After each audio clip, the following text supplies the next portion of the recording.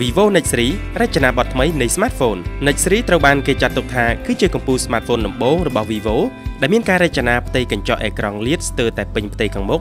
100% ធ្លាក់ហៀមកដល់គែមសងខាងតែម្ដងវត្តមាននៃ smartphone vivo Next Series គឺជាការបង្ហាញពីសិល្បៈនៃការរចនាបែបទំនើបវប្បកម្មថ្មីដែលយើងមិនធ្លាប់បានឃើញពីមុនមកទេជាមួយនឹងអេក្រង់លាតហៀធ្លាក់ដល់គែមរបស់វាដូចនេះយើងនឹងមិនអាចមើលឃើញមានប៊ូតុងអ្វីទៀតឡើយនៅលើគែមសងខាងនៃ smartphone នេះពីព្រោះវាត្រូវបានកាត់កោរចេញមកស្រស់ស្អាតតែម្ដងប៉ុន្តែក្រុមហ៊ុនបានជំនួសមកវិញជាមួយនឹង sensor ប៊ូតុងចំនួន3នៅខាងលើគែមអេក្រង់ខាងស្ដាំរបស់វាហៅថា touch sense ប៊ូតុងដោយផ្នែកកណ្ដាលសម្រាប់ចាក់សោនិងសងខាងសម្រាប់ធ្វើការឡើងចុះសំឡេងសម្រាប់ប៊ូតុងចាក់សោនិងបិទបើកទូរស័ព្ទមានមួយទៀតផងដែរគឺស្ថិតនៅផ្នែកគែមខាងលើដែលបង្កប់រាបស្មើនឹងគែមតែម្ដង vivo ក៏នៅតែបន្តញាត់រុនដោតកាសខ្នាត 3.5 មីលីម៉ែត្រនៅលើ smartphone Next Series នេះដដែលដោយស្ថិតនៅផ្នែកគែមខាងលើចំណែករុនដោតសាកភ្លើងប្រភេទ USB-C រុនបំពងសំឡេងនិងរុនសោកបញ្ចូល SIM card ទាំងពីរគឺស្ថិតនៅលើគែមខាងក្រោមvivo Next Series មិនមានកន្លែងសម្រាប់ឲ្យយើងដាក់បន្ថែមនៅទំហំផ្ទុកនោះទេលើផ្ទៃខ្នងខាងក្រោយរបស់ Next Series គឺមានរំលេចដោយកងរង្វង់ជាបណ្ដុំកាមេរ៉ាដែលមានសភាពផុសចេញបន្តិចពីផ្ទៃតួខាងក្រោយជាមួយនឹងអំពូលភ្លើង LED flash មួយគ្រាប់ស្ថិតនៅផ្នែកខាងក្រោមរីឯអក្សរម៉ាកសញ្ញា Next គឺស្ថិតនៅជិតគែមខាងក្រោមដែលបង្កប់នៅក្នុងសាច់កញ្ចក់ជាប្រភេទកញ្ចក់ Corning Gorilla Glass ដែលមានសភាពធន់បំផុតនិងមានការរចនាបែបអោបក្តោបមកភ្ជាប់ជាមួយនឹងគែមកញ្ចក់អេក្រង់ធ្លាក់មកខាងមុខតែម្ដងSmartphone vivo Next Series នេះមានពីរពណ៌គឺប្រភេទពណ៌សនិងពណ៌ខ្មៅហើយពណ៌នីមួយៗមានលក្ខណៈជាពណ៌ប្រដេញយ៉ាងស្រស់ស្អាតនៅពេលមានពន្លឺចាំងមកលើ vivo Next Series មានផ្ទៃលាតធំទូលាយហៀធ្លាក់ដល់គែមសងខាងដែលគេហៅថាអេក្រង់ waterfall display អេក្រង់របស់ Next Series នេះមានទំហំ 6.89 អ៊ីងជាប្រភេទបន្ទះបង្ហាញ Super AMOLED ដែលលាតសន្ធឹងពេញតួ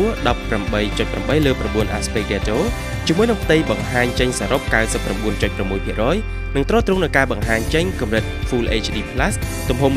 1080 គុណនឹង 2256 pixel បានយ៉ាងច្បាស់ដ៏ស្រស់ស្រទន់តែជាក់ភ្នែកតែម្ដងនៅលើផ្ទៃអេក្រង់របស់ vivo Next Series នេះគឺមានបង្កប់នៅបច្ចេកវិទ្យា scan កាយ៉ាវម្រាមដៃដល់សោហៅថា Under Display Fingerprint Reader ដែលមានភាពសុក្រិតនិងសម្គាល់នៅស្នាមម្រាមដៃបានយ៉ាងលឿនបំផុតហើយ smartphone នេះក៏អាចដោះសោដោយការ scan ទម្រង់មុខរបស់យើងបានផងដែរជាមួយនឹងមុខងារ Face Unlock ដោយប្រើកាមេរ៉ាមុខក្នុងទូខ្លួនដ៏ប្រណិតដែលស្រោបស្ទើរតែពេញដោយកញ្ចក់ទៅហើយរបស់ Next Series គឺមានការដាក់បញ្ចូលនៅកម្លាំងម៉ាស៊ីនខ្លាំងបំផុតរបស់ Quad-Core គឺកំពូល chip Snapdragon 855 Plus ជាមួយនឹង RAM ទំហំ 8GB និងមានអង្គ Graphics Adreno 640 ដែលមានល្បឿន 700 GHz និងមានអង្គផ្ទុកទិន្នន័យប្រភេទ UFS 3.0 ទំហំ 256GB លក្ខណៈសម្បត្តិបែបនេះគឺពិតជាធ្វើឲ្យណែនអារម្មណ៍បំផុតសម្រាប់ការប្រើប្រាស់ទូទៅនិងការលេងហ្គេមដែលមាន graphic ខ្ពស់ដូចជា PUBG Mobile, Asphalt 9, Rule of Survival និង Call of Duty Mobile 2 ជាដើមគឺអូសបានយ៉ាងឆ្ងាញ់មាត់តែម្ដងរីឯប្រព័ន្ធប្រតិបត្តិការវិញគឺវារត់នៅលើ Android 9.0 Pie និងប្រើប្រាស់នៅផ្ទៃមុខកម្មវិធីដោយ FunTouch OS 9.1 Smartphone នេះមានថ្មធំកម្លាំង 4500 mAh ដែលអាចកំដរការប្រើប្រាស់ទូទៅរបស់យើងបានជិត1ថ្ងៃឯណោះថ្មនេះក៏មានភ្ជាប់នៅបច្ចេកវិទ្យា vivo super fast charge ដែលអាចទ្រទ្រង់ជាមួយនឹងការសាកភ្លើងចូលបានយ៉ាងលឿនតាមរយៈដុំឆ្នាំងសាកកម្លាំង 44 វ៉ាត់ទៀតផងលោកអ្នកក៏អាចទស្សនាវីដេអូនៅលើ YouTube ថតរូបថតវីដេអូនិងការលេងហ្គេមជាដើមបានយ៉ាងរលូនរហូតដល់ទៅ15ម៉ោងឯណោះ vivo ក៏បានបន្តបំពាក់នៅកាមេរ៉ា selfie ដែលបែកចេញពីតួខ្លួនប្រភេទ motorized pop-up model សម្រាប់កាមេរ៉ាក្រោយ lens ទាំង3គ្រាប់នេះគឺចែកមុខងារធ្វើការផ្សេងៗគ្នាតាមតម្រូវការរបស់យើងជាអ្នកប្រើប្រាស់ដូចជាទី1 lens ដើមឬហៅថា main lens មានទំហំធំដល់ទៅ 64GB ប្រើប្រាស់នៅ lens ចាប់រូបភាព Bright GW1 របស់ Samsung ដែលមានកម្រិត aperture 1.7 ហើយវាមានសមត្ថភាពផលិតចេញនូវសាច់រូបភាពបានដល់កម្រិត 0.8 អ៊ុយក្រូម៉ែត្រហើយវាមានមុខងារទប់លំនឹងកម្រិតល្មមប្រភេទ EIS Sensor នេះគឺវាប្រើប្រាស់នៅមុខងារ Pixel Binding ដើម្បីច្របាច់ទំហំ 4x4 Pixel ទៅជាមួយ Pixel ស្មើនឹងទំហំ 16 Megapixel នៅក្នុងការផលិតនៅសាច់រូបភាពដើម្បីបង្រួមនៅទំហំរូបភាពមួយឲ្យមើលទៅស៊ីនឹងទំហំ memory តិចប៉ុន្តែយើងក៏អាចបើកទំហំថតដល់ទៅ 64 Megapixel បានផងដែរបើយើងចង់បានរូបភាពធំច្បាស់បំផុតទោះត្រង់ថាវាស៊ីនៅទំហំ memory ច្រើនបើធៀបទៅនឹងការថតរូបនៅក្នុងទំហំ 16 Megapixel lens ដើមនេះអាចផលិតចេញនៅសាច់រូបភាពបានច្បាស់ល្អជាមួយនឹងកម្រិតពន្លឺនិងពណ៌ច្បាស់ដិតហើយក៏អាចកាត់បន្ថយនៅគ្រាប់អុចៗនៅលើផ្ទៃរូបភាពបានយ៉ាងប្រសើរបំផុតនៅពេលដែលលោកអ្នកថតប្លង់ងងឹតដោយសារតែវាមានកម្រិត aperture ធំគឺ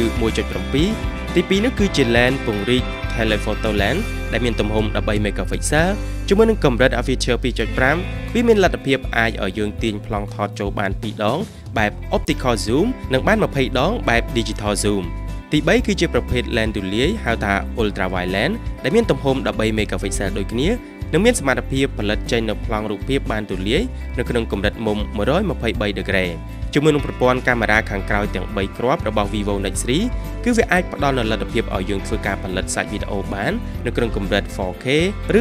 2160 pixel នៅក្នុងល្បឿន30 frame per second ដោយប្រើនូវមុខងារ Geo EIS ចំណែកឯការផលិតវីដេអូជាមួយនឹងមុខងារ slow motion គឺអាចផលិតបាននៅក្នុងកម្រិត720 pixel នៅក្នុងល្បឿនយឺតបំផុត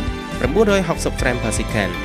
សម្រាប់មុខងារកំណត់នៅក្នុងការថតរូបក៏មានច្រើនតាមតម្រូវការប្រើប្រាស់ការថតរូបលេងកម្សាន្តឬក៏ទុកជាអនុស្សាវរីយ៍ដូចជាមុខងារថតរូបព្រាល portrait bokeh មុខងារជំនួយថតរូបនៅពេលយប់ night mode និងមុខងារ macro សម្រាប់ថតរូបភាពជិតកាមេរ៉ាបំផុតជាដើមសរុបមកនៅលើ smartphone ជំនាន់ថ្មី vivo Nex នេះគឺពិតជាល្អគ្រប់យ៉ាងតែម្ដង